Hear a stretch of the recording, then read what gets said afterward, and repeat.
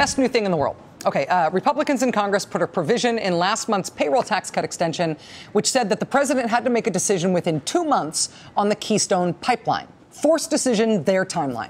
Today, President Obama called their bluff by saying he was not given enough time to assess the pipeline's impact.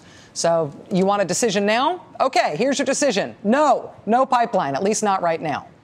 And that brings me to our best new thing in the world today. I am very flattered that I have been chosen for the rare and special honor of being the new face of the National Republican Congressional Committee. It's the part of the National Republican Party that tries to elect Republicans to the House. They have reenacted one of the ads I made, where I'm standing in front of the Hoover Dam talking about infrastructure. Except in their version, they've got me, or someone who looks just like me, saying that President Obama should say okay to the Keystone XL pipeline.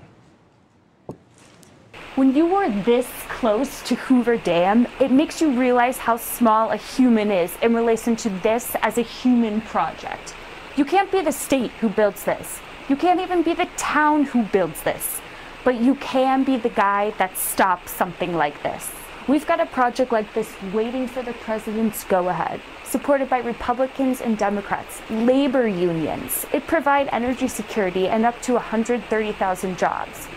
National Republican Congressional Committee, you guys nailed me. You got me exactly right. Seriously, it's uncanny.